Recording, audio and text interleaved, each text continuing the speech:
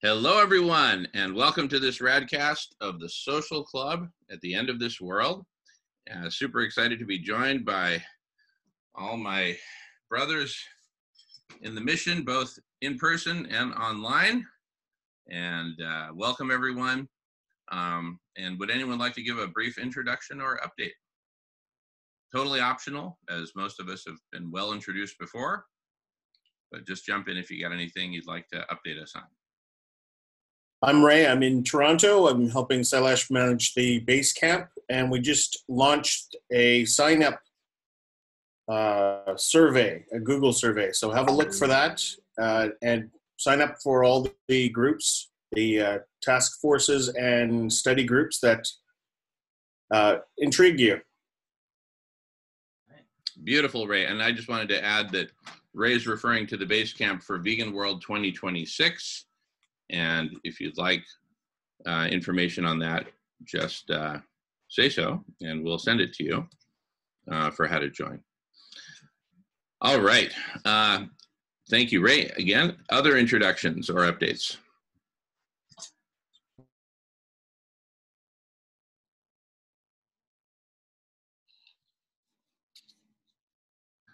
All right, looks like everybody's good. Well, shall we jump right into it, into the topic, the main topic at hand?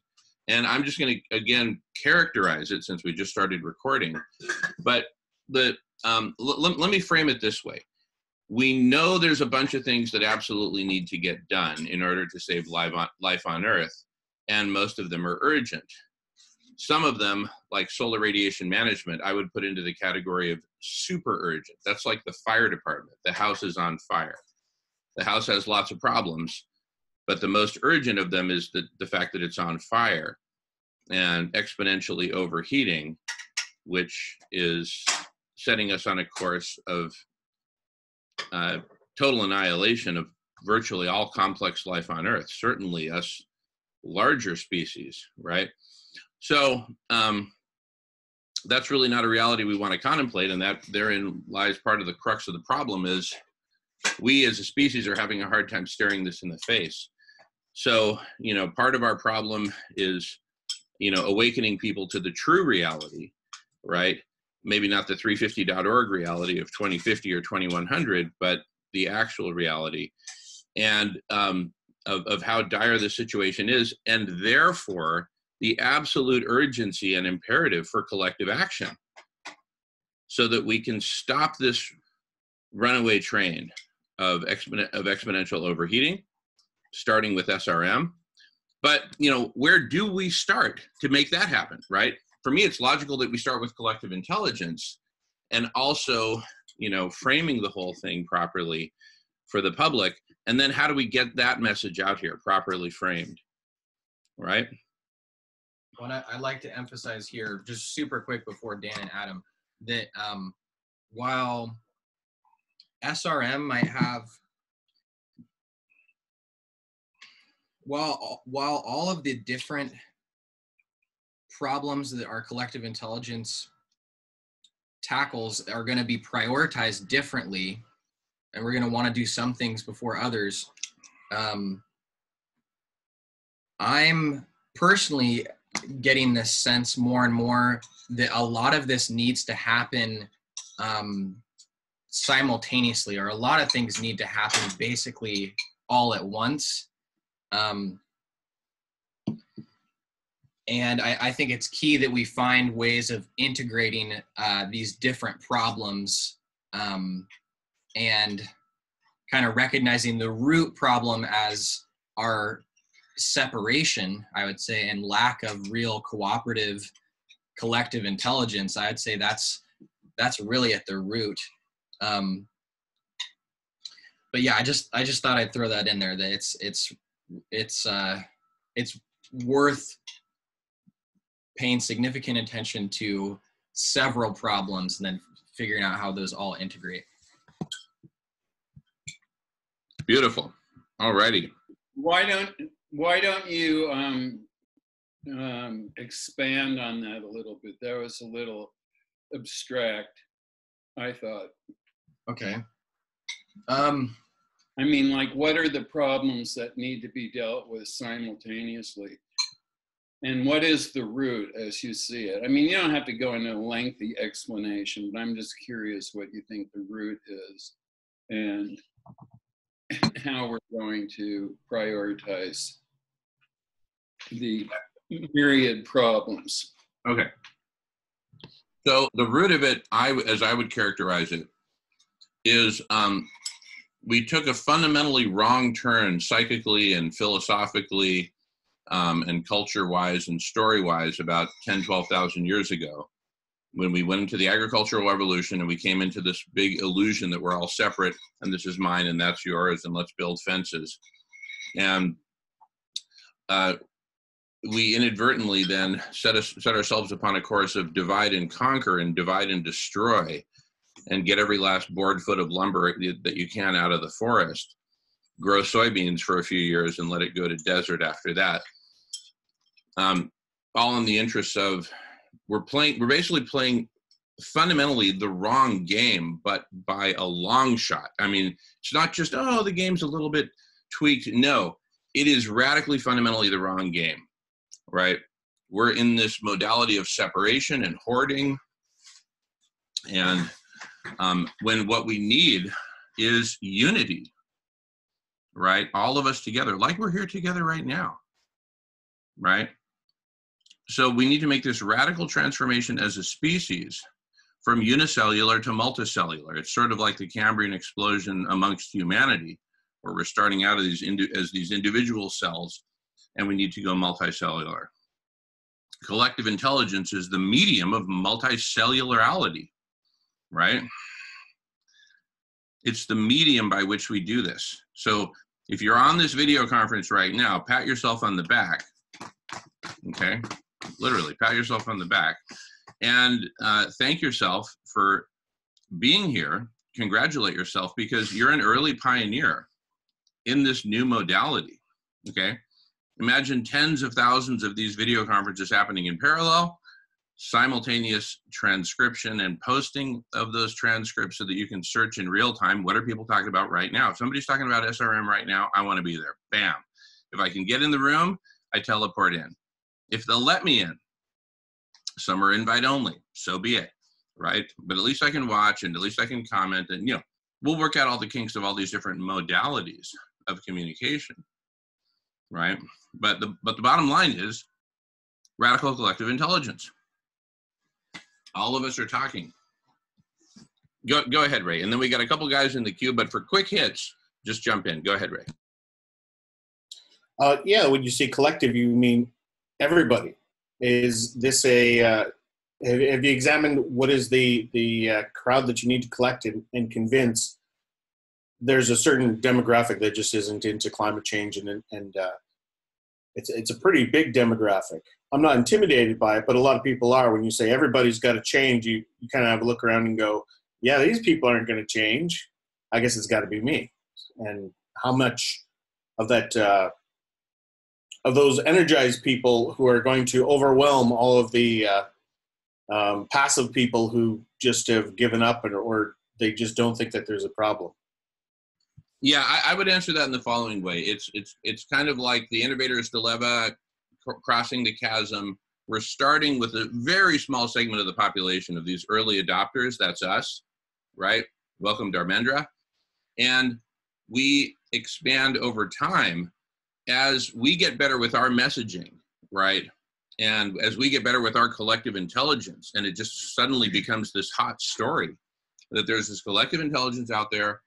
They're ending hunger. They're going after cooling the planet with SRM. They're vegans. They're this, they're that. There's all, you know, it just becomes this hot, sexy story. Then as the story gets sexier and sexier and sexier and the messaging gets better and better, not like it is today, but like it'll be in 3 months, then people will say, holy shit, I got to join this thing. This thing is hot, sexy, and cool. Right now, it's nerdy. It's geeky, right? It's fringe, right?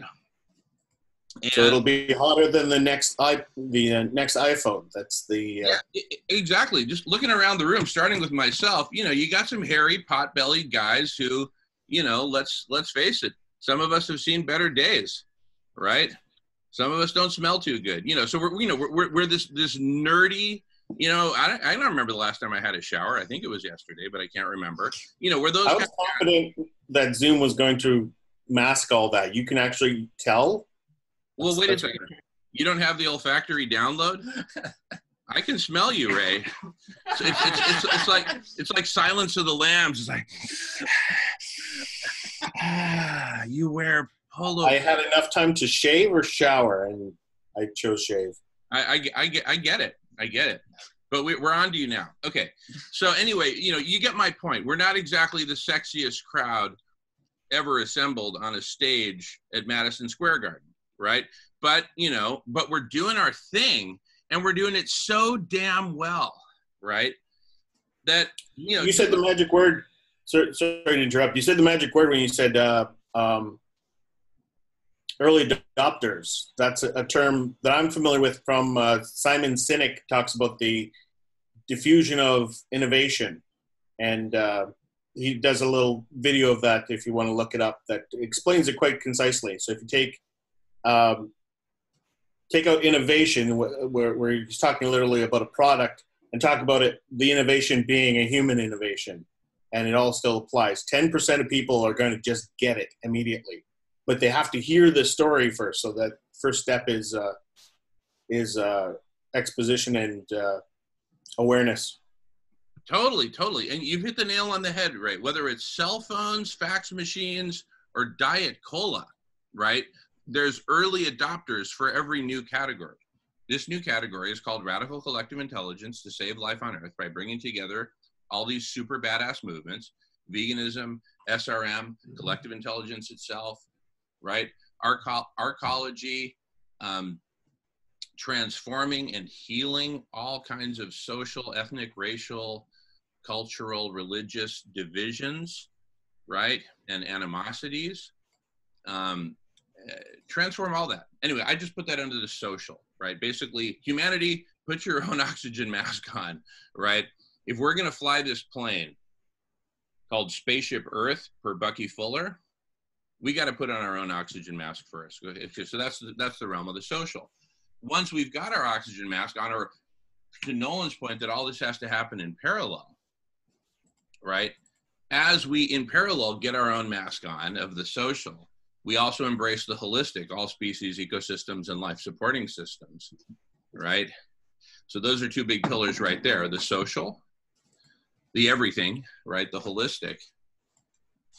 SRM as immediate firefighting, veganism as the heart and soul and core of the healing of planet Earth. Post-fire, hopefully, it's going to be kind of hard to remodel the house while the whole thing is on fire, right? I mean, it sounds like a bad MTV video or something like that. So put out the fire, veganism, collective intelligence itself, and then unifying coastal communities. I've named 6 things there. I'll name them again in a couple of minutes. So we'll repeat it. We'll wash, rinse, repeat on this. But we're basically boiling it down to what are the pillars that we need to address simultaneously and holistically to make the whole thing happen. See, Nolan made a really good point the other day. And the analogy is an enchilada, right? Fred, if I showed up at your doorstep and I rang the doorbell and I just had a cold, big flour tortilla there, you tell me to go, you know, eat it myself or something, right? You wouldn't be too interested. But if I came with a nice hot enchilada with all the trimmings and, you know, vegan cheese and vegan cream and, you know, all the good stuff. The whole enchilada, right? With dancing girls and everything. I think your reception might be a little different, Fred. Okay. So anyway, we got a couple of guys in the queue, but I think we're zeroing in. Dan, followed by Adam. Take it away, Dan. Yeah, so I'm Dan from Chicago, and I have to go over some things which I've brought them to the conversation before, but I continue to believe they're critical. So if we have radical collective intelligence, lots of minds cooperating, combining, we have to have some way of evolving a narrative from this cooperation. And that's, conceptually a very easy thing to conceptualize, but it could be, and it probably, in fact, it's unbelievably difficult to actually bring to fruition. So I always mention that we have to consider constraints on the process, because if those constraints continue to operate, then all of the energy, all of the work gets, either halted or it becomes distorted in various ways. And of course, even with all the good intentions in the world, when we're talking about human beings trying to cooperate, it's difficult. So let me just bring up a few points which I think are critical to the process. So right now, this last week, some of you may have seen it, Sam Karana posted something the other day in Arctic News. It was basically, you can look at it. The bottom line is he's saying it's possible because of, I think it's La Nina, El Nino kinds of occurrences, that we may be really at the end of the road in terms of a rapid exponential rise in average global temperature.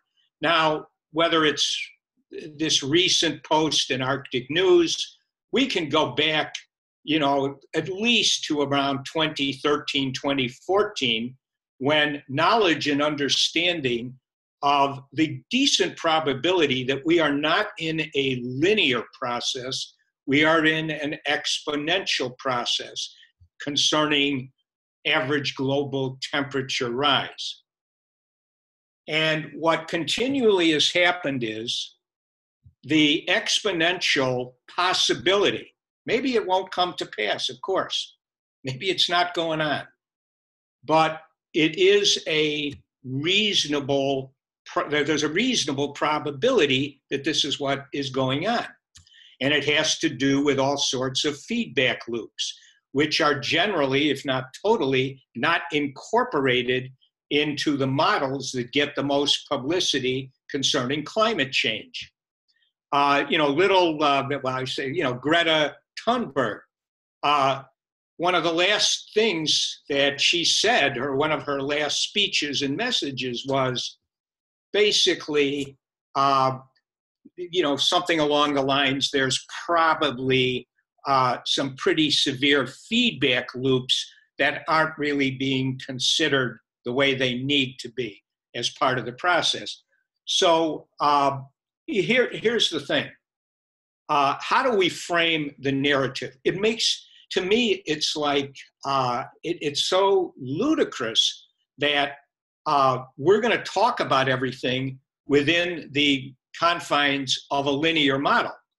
Because if it is exponential, that's something we need to consider as a real possibility. And what does that mean? So if it's linear and you actually had till 2100, which has been for, really some decades, the normal way of talking about it, well, that implies to the average person, you got plenty of time. There's not a problem. We're technologically sophisticated. It's only a matter of time before we figure it out. And it's not you, person today, it's your grandchildren or your great-grandchildren. That's what we're concerned about, But as Guy McPherson used to use the line, and I thought it was pretty informative, how about starting to think about the fact that maybe we're the grandchildren? That tends to set off the appropriate kind of anxiety where you can then say, what can we do to get this thing solved if that's what's going on? And we really don't have till 2100 or 2070, et cetera. And should our efforts really be on what can we see? We're talking, right? What can we do immediately? It's an emergency now. Well, we have to be able to get that out there. The reality, however you want to talk about it to people, that we're looking at an exponential process, probably, maybe not, but probably. And that needs to be incorporated into the narrative. I'll get back to it. I'll go ahead and mute out right now. All right. Thank you, Dan. So quick responses before we go to the next person in the queue. My quick response is basically summing up what you're saying, Dan. This is most likely exponential, and that's a really, really, really, really big deal. And with what narrative do we hit that exponential? Dan, you remember Monty Python from the 70s and 80s? Of course you do, right? Remember the big foot that would come down, right? Big foot. Okay. So here we have this exponential curve, all right? The only thing that's going to send it back south is a big Monty Python foot, okay? We were joking on Sunday morning. You know, like they have this kind of massage where you don't touch the person, right? We're not going to stop planetary overheating by some, hands-free massage. It's got to be wham. And the only thing that can do that wham, there's only one thing, and it's got 3 initials. SRM. If you haven't gotten into it yet, get into it and get over it. We need SRM immediately. It's the only thing that'll cool the planet in time in the face of this exponential. So I'm totally with you, Dan. And that's what the narrative needs to be. Any other thoughts on, Dan, I'd love to hear back from you. I mean, does that narrative do it for you? Or do you need bigger baseball? No. Yeah. Let me just go back quickly. So that is, the narrative there would be, Jamin, exponential. It's an exponential process, and we're kind of getting along on that curve, and so we need to do something majorly. How about solar radiation management? But here's the thing: it was, I think, it was alluded to earlier in our conversation. Of course, we have massive amounts of people